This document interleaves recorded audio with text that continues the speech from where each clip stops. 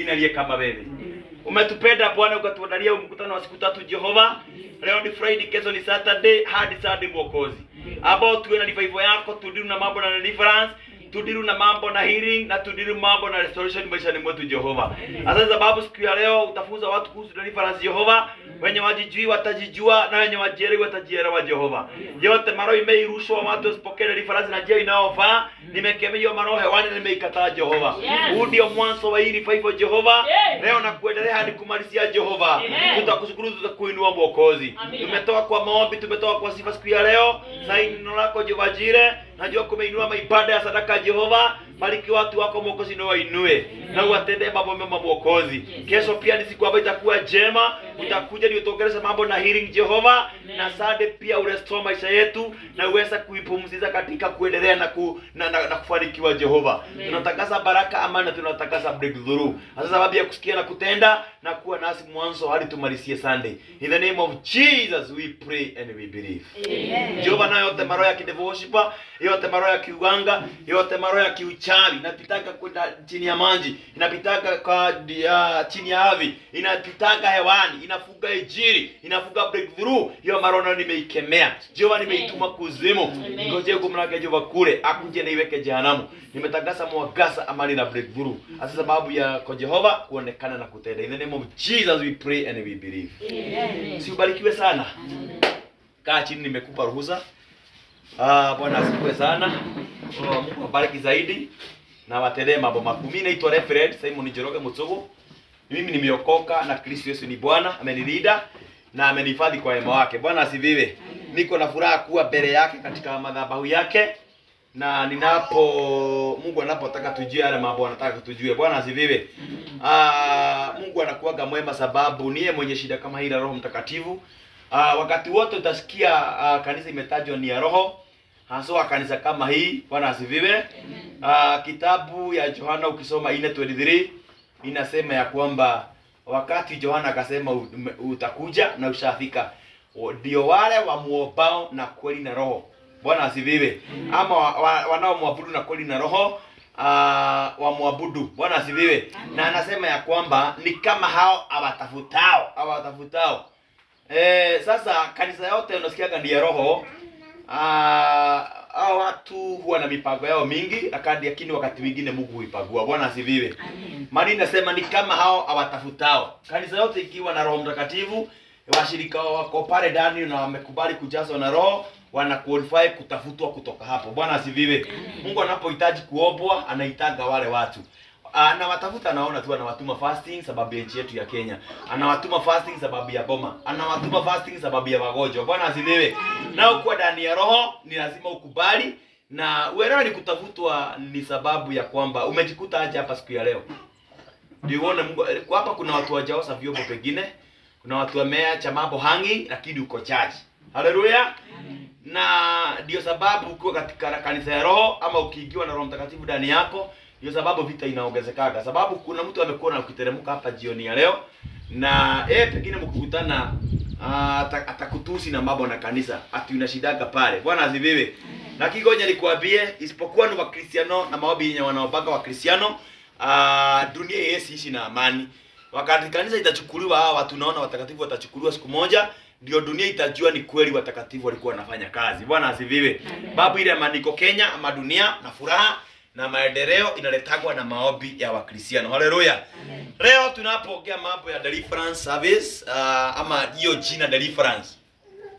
Jina deliverance kitajwa linaonekana likiwa jina likitajwa sababu linatajwa kwa nyingi. Linatajwa na mtu anasikia ni kama neno liko na hiyo deliverance. Deliverance neno linatajwa kanisani. Hata hapa ninapotangaza niko na deliverance, watu furahia sana, wanakuja for deliverance. Na deliverance ni mzuri. Bwana Yesu asifiwe. Haleluya. Deliverance ni mzuri na deliverance ni ajabu sana. Haleluya.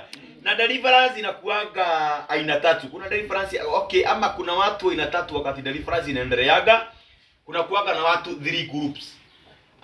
In the church like this. Kuna watu group tatu. Group moja ni yenye ambao, hii church is like a hospital. This is a clinic where we come with the diseases. Wengine kuna magonjwa yenye inahitajiki maombi ndio ipone. Bwana asifiwe. Ndio mtu apone. Na ni kweli mtu anapopona maroho ya kurushiwa, ya uganga, ya uchawi na kidevozi, unapokuja kanisani ya roho unakuta ile magonjwa na ile maroho na ile maufarume ni kweli huwa inaondoka. Haleluya. Sasa katika ile kanisa ya roho ndani kuna watu wanakuwa aina tatu tunapoendelea. Na kanisa ya roho inakuaga na watu ambao kuna watu ndani huaga wana receive wanapofanywa deliverance. Bwana asifiwe. Ama kunapo eternal deliverance. Haleluya. Unakuta mtu amekuja na unakuta kuna mtu amepokea ile dawa ya ulimwengu wa roho vizuri sana na kwa haraka. Haleluya. Kuna watu respond kwa deliverance haraka kuliko wale wengine. Bwana asifiwe. Kuna watu kufanywa deliverance na wanakuwa quickly delivered. Bwana asifiwe. Kuna klasi nyingine ya pili ambao unakuta hata ile kitu mnasikia shule. Kuna watoto wanaambia hata shule mnasikia mtu anasemekana ni sururana. Mnasikia hiyo mambo? Bwana asifiwe. Sururanas hata chachi wako. Na mtu ambaye ni sururana ama sururana kabisa. Venye kuko shule hata ulimwenguni wa roho uko hivyo. Venye kunafanyika ulimwenguni wa uko nje hata ulimwenguni wa roho iko hivyo. Ama simu na kubaka yobi. Our Father who art in heaven, hallowed be thy name. Thy kingdom come. Thy will be done on earth as it in heaven. Bwana asifiwe.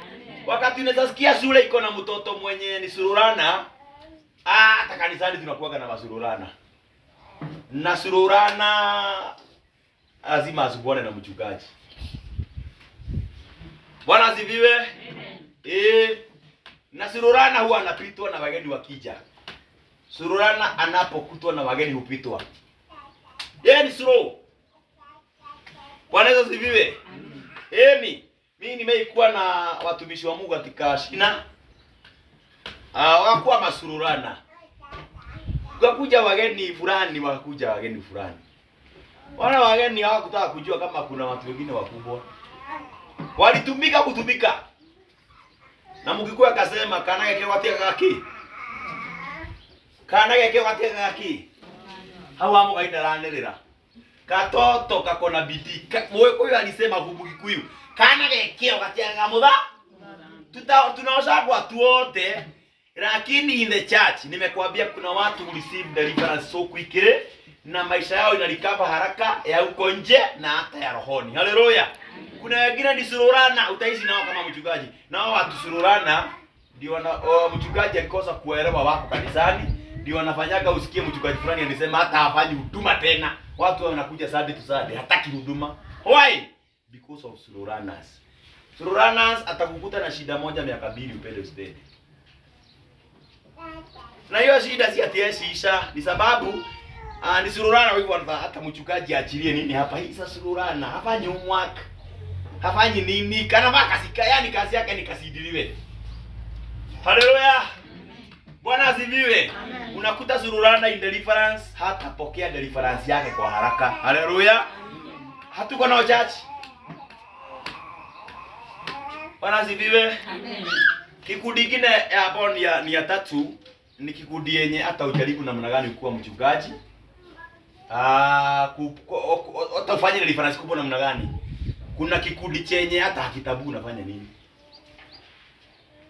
Ndio wale watu unasikia kwa wakisema mimi huyo mchungaji anawekeraga watu mikono wanaanguka ama anafanya hivi mikono watu wanaanguka. Nitaenda huko na sitaanguka mimi. Huyo mtu nini anakuambia? Wachungaji Njoroge anawekeraga watu mikono wanaanguka. Kuna watu wananionaga online. Siku moja utasikia watu kama usikie mtu kama huyo amekuja na amesema, sio karibu usikie tu amekuambia na huko nyuma sababu kanisa itazidi kuwa kubwa.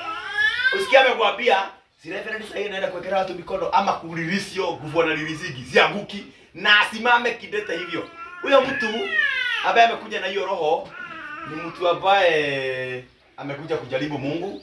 So deliverance cannot take place. I take effect. Yani haiwezi kusaidia. Bwana asifiwe. Na watu kiasi kubwa ni ile ambao unaonaga hii church. Unaweza ona huyo mtu hii church miezi 2 tena usikose kumuona. Unamsikia ingine anasaji nini? Nini anatafuta huyo mtu? Hamujajiona hiyo mambo? Mtu kwa Emmanuel miezi 2-3-4 tena anasema haoni Mungu Emmanuel. Na wengine anasikia wanasema wanaona Mungu. Yeye anatoka anaenda siko na gani kanisa fulani amesikia iko wapi, kwa mnabii fulani amesikia iko wapi. Ule mtu ataishi kuenda sababu roho yake venye umeumbwa ni gumu ku receive deliverance. Nao watu kama wewe pastor uko kwenye nahubiri, usijali na wao. They are that way, they are created that way. They are like Judas. Judas alizi na Yesu. Wakati Yesu alitaka kufanya jambo jipya, ilibidi Judas aache kama amekufa. Bwana Yesu asifiwe. Amen. Haya, ulize hiyo neighbor, wewe unakaa kirasi gani? Hebu ulize hiyo neighbor hiyo swali. Hebu msalimie muulize hiyo swali. Wewe unakaa kirasi gani? Wewe ni wale wa kupokea haraka wanaenda safari, ama you are slow run na wale ambao ulisifu pole. Mpaka wanapita na wengine yani. Hapa kuna watu walikujaga wakakuta nikiwa na sururanas yao, nikabidi wakabidi wenye wamekuja na wako na bidii ya Mungu ni waeke level moja, sababu ndivyo kuko walipowekwa level moja na wageni wenye walikuja wakawakuta pale na wakainuliwa, walisema wamepuuzwa na walikasema wamedharauliwa na mchungaji, lakini haikuwa hivyo. Kuna wenye walikuja wenye walikuja na wakakuwa active in this work. Bwana asifiwe. Si kwa na lingine. Haleluya. They are that way. Esururana wako kanisani, lazima tujue hivyo. Bwana asifiwe. Na hao ambao wana receive so quick deliverance na wenye ambao hata tuishi nao kanisani, they are that way. Ona mwingire moko gwithie ngoro no ditulire ndare toicio. Bwana asifiwe. Haleluya. Ulize nipa kama anaelewa kitu. Na umulize yeye akorevo gani, muulize yeye akorevo gani, ako kirasi gani yeye? Ni 1 2 or 3. Imagine mafuta niko nayo na nimeishi na mtu miaka 2 ama 1.5 ama mwaka na anasema bado hajaona Mungu maishani mwake. Hata anasikia kuondoka church. Ni kirasi hiyo ya 3 ni kirasi ya 3. Na hiyo kirasi ya 3 ndio waoga na wale watu kunywa maji vibaya. Ndio uliona video ni akaambia atakuondolea hawa. Afadhali sururana kuliko mtu hawezi receive deliverance. Bwana asifiwe. Hata ukienda na yeye Gideoni, hata ukienda na watu kazi itafanya gumu na utaweza kutoboa. Bwana asifiwe. So deliverance is that way. Na ni vizuri tunapoendelea na hii revival na church watakatu wote uko duniani ujiulisage kwa nini, ama wewe uko level gani, ama uko kirasi gani, na sitabarikiwa sana. Nayo deliverance ndio take place in life ya mtu. Na baada sikiliza hapa, ndio take place in somebody's life. Yaani ndani ya maisha ya mtu. Na ifanye kazi deliverance na iweze kumsaidia yeye, watu wao, isaidie area yao, nchi na ulimwengu. Lazima mtu aelewe mambo fulani wa fulani. Bwana asifiwe. Ama mabakadha wakadha. John 3:16 inasema hivi. John 3:16 inasema hivi. Hiyo ulisoma hata 32. Hii ndio fasi ambayo itahukumu wengi jehanamu. Hii wengi walisoma mpaka kirasi 1 2 and 3. For God so loved. Hata kama wengi watahubiriwa dunia tena, wazima pengine saa hii watahukumiwa na hii fasi. Haleluya. Hii fasi tulisoma tukiwa shule, tukiwa watoto primary, na ikaenda hivyo tukizidi kusoma zingine. Bwana asifiwe. Inasema hivi. For God so loved the world that he gave his only son, that whoever believes in him shall not perish but have eternal life. Bwana asifiwe. Wakati mchungaji ameenda crusade, wakati mchungaji ameenda ushirika, wakati mchungaji ama kanisa limeenda mahali fulani limehubiri, hata hapa venye nahubiri saa hii, usikie mtu amesema amekumeulizwa, ni nani angetaka kuokoka? Haleluya. Uone mtu fulani ametokea, mzee, mama ama kijana ama msichana, ametokea ama yote ule, na amekuja hapa mbele, amepiga magoti, sababu kuna wakati wa kupigiza watu magoti, lakini kuna wakati mchungaji anabariki yako anaenda katika hali ya kwenda kwa mauaja makubwa ama shopping center makubwa, mauaja ya shule, na achiliwa na Mungu neema ya kuhubiri kule. Sasa nyakati hizo sababu zinafika, hamtaona nikiambia watu sana wapige magoti. Mtaona mara nyingi nikiambia watu warudie nyuma yangu na wanakiri Yesu ni Bwana. Wako watu wamesimama. Magoti, ishara kuambia mtu apige magoti ni kumwambia ya kwamba si umeokoka, umeokoka kama umepiga magoti. Kwa hivyo ni kusema ukiamuka usiondokee maombi kamwe. Magoti ndio itakuhudumia. Bwana asifiwe. unapookoka magoti litakudumisha. Naye Yesu Kristo mwana wa Mungu alitumwa na Yesu mwenyewe na Mungu mwenyewe. Luke 19:10 alitumwa na Mungu mwenyewe, baba yake akaambiwa, enda. Luke 19:10 inasema hivyo, enda utafute na uokoe chochote kimepotea. Enda utafute. Kwa hivyo kazi ya Yesu, kazi ya Mungu sio kutafuta. Kazi ya Mungu ni kuachilia neema ama kuachilia majina yako kwa Yesu Kristo mwenyewe. Haleluya. Ndio sababu huwezi okoka kama Mungu hajapenda. Mungu ndiye anataka uokoke, alafu anapeana kibarua ukatafutwe. Na unatafutwa na wenye already wako ndani ya Yesu Kristo. Bwana Yesu asifiwe. Bwana Yesu asifiwe. This is why ukua church unafaa kujua ya kwamba tunapoikiwa na Yesu ndani yetu, Yesu haja yake ni uwe, ama Mungu ndani yako ni uwe delivered quickly. Ndio hata wewe ukatafuta wengine venye ulitafutwa. Haleluya. Mtu anapotafutwa na kupitia Yesu Kristo aliyeokoa wengine kama sisi, tunaendaka tunatafuta wao wengine na tunawahubiria habari njema ya Yesu, wampende, wakuje waokoke. Haleluya. Kwa hivyo kazi ya kutafuta wenye wamepotea ni sisi. Kazi ya kutafuta wenye wamepotea kwa pombe, kwa sigara na kwa umaraya ni ya watu wa Jehova. Ukiona mzee amelala kwa mtaro, ukiona mtu anakunywa bagi, ukiona mtu anakunywa sigara, mtu ako na bibi ya mtu mwingine, mtu ako na bwana ya mtu mwingine, ni kujua ya kwamba ni wewe umetumwa. Umemuona, ujue umetumwa. Na ndio sababu Wakristiano baraka hawana nyingi. Wakristiano ndio sababu hata pesa imewapukukia kabisa. Why? Wanajua baraka zinakuwa kachache. Let me tell you the truth. Kazi haikuwa ndani nyumba, inakuwa outside there. Unapoona mtu anakunywa sigara, anakunywa pombe, anafanya ukahaba, unajua kazi umetumwa. Ya kuhakikisha ya kwamba umemtafuta, sababu uliokoka na ukapokea Yesu Kristo. Bwana asifiwe. For he loved the world, akatuma mwana wake. Luke 19:10 inasema hivyo. Alikuja kutafuta na kuokoa kile ambacho kimepotea. Sasa mtu anapotafutwa, either ni church ama ni crusade ama wewe, anakujaga anaokoka mbele ya mchungaji. Haleluya. Na mtu hawezi okoka peke yake. Kuna watu wameisema mimi niliokoka peke yangu kwa nyumba. Niliamuka tu nikasema nimeokoka na hiyo ikaisha hivyo. Yesu Kristo anausagwa kama venye duka inausagwa. Yesu Kristo ubebwa na watu. Na ndio sababu spiritually ukiokoka lazima uqualify kwa kanisa furaha. Ndio upokee your spiritual father.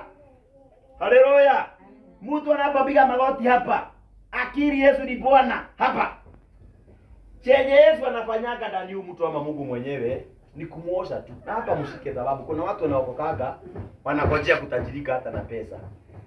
Uokoke leo na uanze kutajirika, kwani Mungu ako namna gani?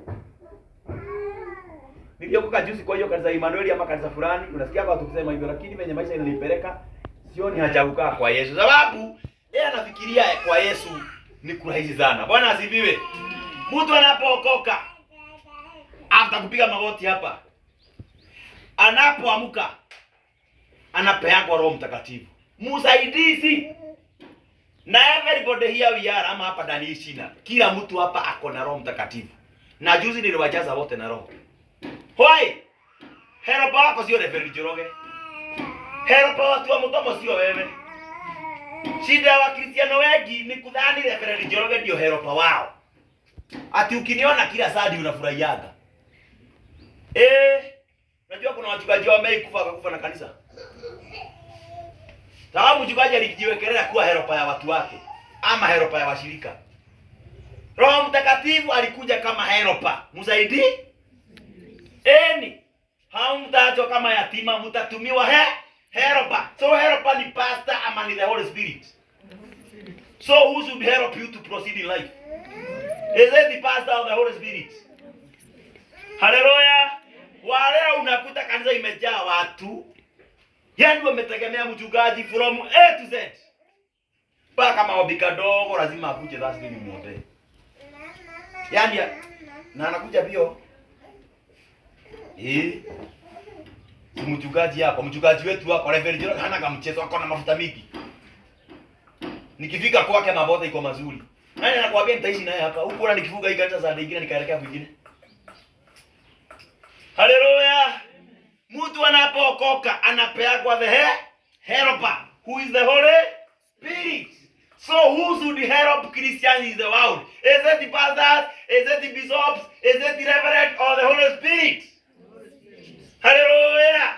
Whoever respects the Holy Spirit, yeyote anapeaga roho wa Mungu heshima, hakuna mlima hawezi panda. Amen. Mimi nikiwa na Rev Njoroge sidumizangu na kitu kingine au kusikia tu venye roho wa Mungu anataka nifanye. Kusikia the helper. I have the helper. Wa kunijulisha Mungu anataka namna gani. Haleluya. Mashida ingine iko na Wakristiano ni mashida madogo sana iwapo wanaweza kujua ya kwamba wako na msaidizi. Hata nyumbani usiku muulize swali atakwambia. Everywhere in the journey, uko kwa safari everywhere, you have the helper kusaidia wewe. Biashara utafanya nini itoke hiki kiwango ile kiwango hiki? Unapookoka, unapoamuka. Haleluya. What you normally unafaa kujua ni ya kwamba mtu anapookoka hapa na amuke akili Yesu ni Bwana. Ile roho inaondokaga ndani ya mtu tu ni roho moja wakati ameokoka. Roho ya uchafu. Yaani mtu akiokoka kile kitu Mungu anafanyiaga mtu kiharaka sana hapo ni kuhakikisha kwamba huyu mtu nimemsafisha. Na ndio nikwambie kama mama ama mtu yote anasikia kwa mitandao, wewe kama umeokoka na ukuwaki msafi, mimi semi tu usafi wa roho, haukuwaki msafi. Kama sasa tukitoka hapa tu tuseme zote tuende kwa mama kwa Savantika Fesa na tutagulie na asipige simu wote tunaenda tuende tufungulie nyumba. Tunaweza kuta nini? Yeah. Ndio mmoja anasema maajabu. Tuende kwa huyo. Haleluya. Deliverance. Yenye unaona tukifanya hapa church. Hata tukuangusha upige duru namna gani na utapike na ufanye mambo yote. If you are not clean at home, sababu hapo kama utakiliniziwa the body ukilini. Ndio sababu unaona mtu akiokoka mara moja anaendaga anaanza kupata maguo mapya. Hoi. Ndio unaona kichazi na saka zangu na wazee wengine na vijana. Mtu ameokoka na havai suti. Unashindwa ameokoka aje. Unajua kuna mtu alitolewa gerezani. Naitwa Yusufu. Na mfalme akasema asikuja hapa na nguo za gerezani. Hapa awekwe suti na matai ya kuja mbele ya mfalme. Bwana asifiwe. Huyo mtu ameokoka kitu ya kwanza anafaa kujua ya kwamba ile roho inaondokaga pale after mtu kutafutwa na Yesu na kuokolewa. Haleluya. Na anakualify kuwa mwana wa Mungu. Ile kitu inaondokaga immediately ni uchafu. Tero shogini ulitheraga wende kana ndwende. Tero shogini ulitheraga. Aya, wewe unaona kama Mungu wewe unaweza kosa kushika, lakini hii kanisa huwezi tumika muda mrefu sana. Hata kama hatujiko wako hatukujagi, hauwezi tumika sana muda mrefu ukiwa na uchafu. Sababu Yesu mwenyewe usoma Luke 11:24. Luke 11:24 ndio tuingie kwa mambo ya deliverance kabisa. Maana inasema Luke 11:24. Bwana Yesu asifiwe. Inasema hivi. Luke 11:24 inasema, listen here, when the unclean spirit. Kwa hivyo ile kitu inaondokaga ndani ya mtu unclean ni roho mbaya ya uchafu. Uchafu ndio huondoka. Na watu wote hata kule Kristo na hoya, watu wengi sana wanapookoka by one week wako na suti. Mmeona hivyo? Yeah. Kuna suti hujileta maishani. Mtu anakuwa msafi. Na kama Mungu ameona uwe msafi kwa mwili, after kuokoka anabadilisha mpaka mavazi. Hata kwako nyumbani, you must be clean. Kuja zako, abu angalia kuja zako, abu angalia kuja za lipa, teka au utaona toka gazi kwa tunafanya zuri. Onyesha mkuje mwenye wako kucha. Ukiona kuja kuna kitu imejificha hapo ya braki kwa kucha, huyo mtu atazidi kuchia hapo na mapepo. Hata afanye deliverance hapa namna gani? Ni sirorana. Haleluya. Kuna mwingine anajua kuweka nguo mzuri juu lakini ya ndani yote imeraruka. Iko na mashimo kila mahali. Anapata tu pesa, anakula madazi, masimoki, mapajia. Anasema hii haionekani, ngoja tu ikae hivi. Hata ifuliwi mpaka imekuwa nyeusi kwingine. Babu ya jasho. Pepo wako hatitahama. Hata kama yeye ndio Emmanuel.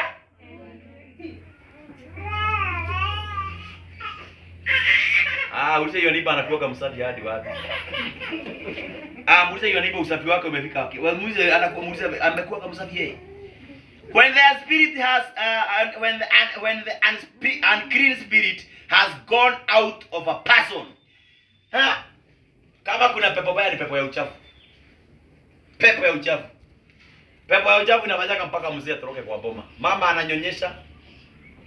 Ako na ile unajua mama hamwagi maziwa the same. Na mama anakuwa na maziwa. Akikula tudegu na tujai na hoteva inamweka kumweka mpaka mtoto amalizi. Ule mama naye anaachilia hiyo organ hiyo matiti hivi. Na unajua hiyo maziwa unuka. Na ana expect ile kuwa ameshinda nao imemwakiwa na maziwa imemwakiwa na maziwa ati atakuja warare kitara moja na mzee. Mzee atatafuta kwa kulala.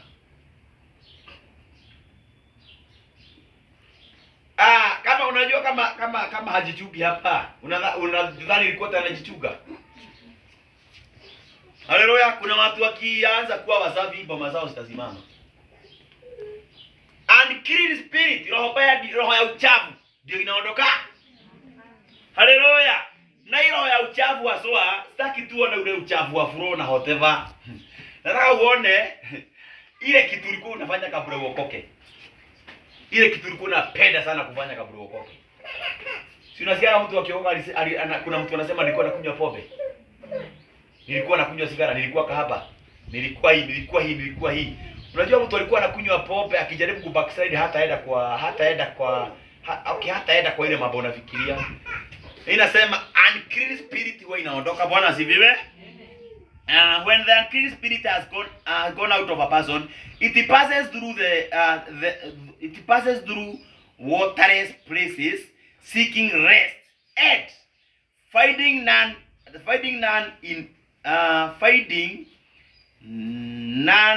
it says, I will return to my house from which I came from.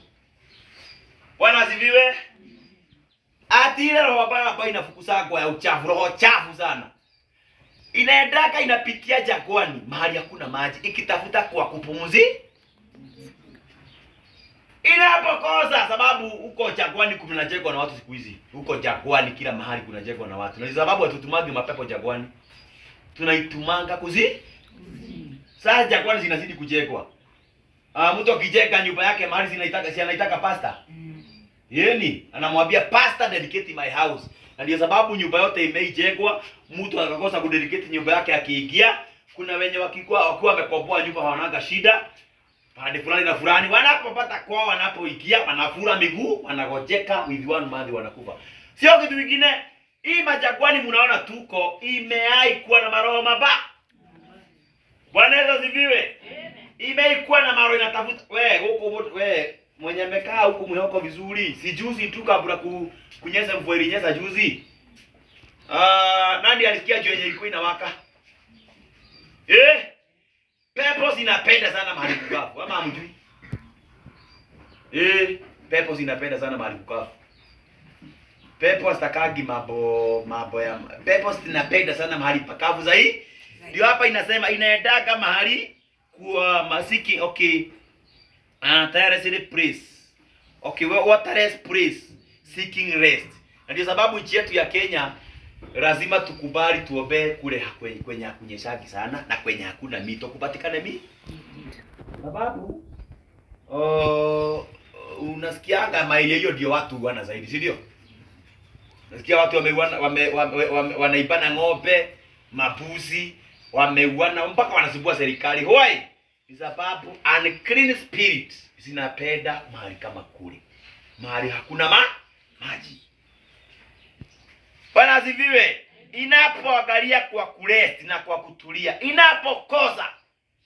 Sasa kwenye ilifukuzwa kwa mtu aliokoka, inasemaga let me go back there. Sasa nataka uone kibarua sasa. Nimeombea hapa mtu akaokoka. Bwana asifiwe. Unajaribu kama mchungaji kumwambia kaa hivi, inua ibada, kaa namna hii. Mtu anaanza hata unaanza kumuona hayuko Sunday bili hayuko church. Haleluya. Huyo mtu anakuambia aje ameanza kunyemelea. Wanaweza ziviwe. Ile roho inatokaga ndani ya mtu inaendaka kupumzika huko mahali hakuna maji. Na huwa inarudi. Na ikirudi roho ilifukuzwa ndani yako ndio tu inarudi. Ikiamua kurudi inarudi hiyo. Mtu amekuwa kwa baa kinywa mapombe, huwezi fikiria ati atatoka kwa Mungu akauze soko. Ama akauze hoteli. Hapana. Hata unasikiaga ameanza kuonekana na watu walikuwa wanatembea naye kabla wako. Wale vitu why? It is called unclean spirit. Inaendaka inakaa alafu inakuja kuangalia kama nyumba ile iko chafu. Haleluya. Spiritually na physically you have to be. Ero sio ngene kuzenjia mwikare tamoja. Kare ni botabadilisha lifestyle yako. Abu mwambie hivi. Hebu salimia mwambie utabadilisha venye umekuwa ukikaa maishani. Haleluya. Sababu the moment mtu wa Mungu amekubali kuwa msafi. Haleluya. Na amekubali kujiombea roho yake ikae ikiwa safi kabisa. Kuwa safi ni kusema pengine uliokoka na ukaokoka ukiwa na roho ya kukasirika. Hiyo ndo kage wakati unaopewa na mchungaji. Roho ya kukasirika ninakuja kujua tukiwa na wewe mwezi moja mbili unakasirika. Unajua hapa nikisema mambo ya kukasirika na njia fulani utacheka. Sababu unajua unakasirika unatukana nanga. Unafanyaga hiyo mambo. Kwa hivyo utacheka tu nikiongea. Unajuaga ule wa Afrika. Ana aligire murume ikofi edeno.